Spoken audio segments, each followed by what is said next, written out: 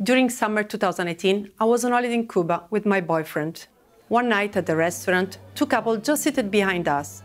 There were two older men and two young Cuban girls, about 15-year-old. One of the men just said, "Tonight, these two girls were really hot. Our money was really well spent." The girls didn't understand a word of the conversation.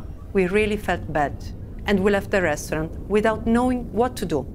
And then we remembered on the website, I Say Stop, to report on sexual abuses on children, and I described the situation to competent people so that they could deal with it.